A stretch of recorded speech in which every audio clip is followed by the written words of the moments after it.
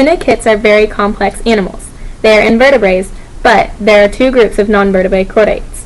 They contain a nervous and a circulatory system, which means they don't have backbones, but they do have a nerve cord, and during part of their lives, they have something resembling a backbone.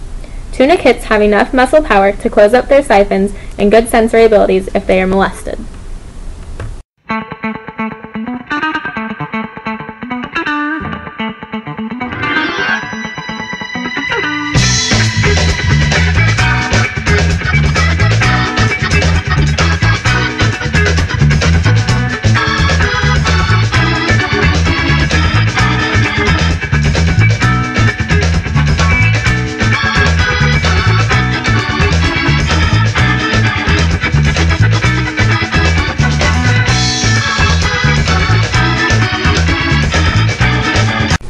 These are all tunicates and lancelets. They are a type of marine animal of the phylum Chordate.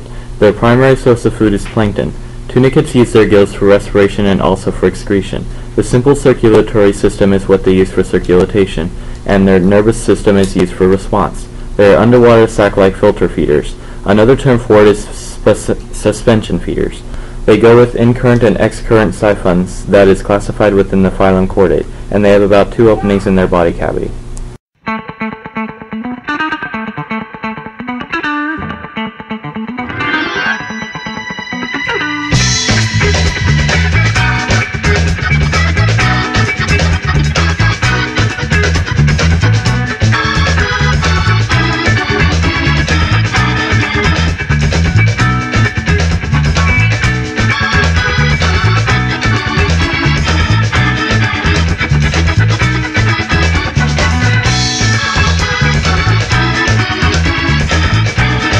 Most tunicates are hermaphrodites.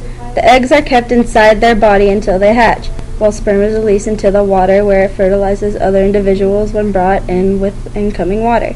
Several larvae forms and becomes very much like primitive chordates and nordichode.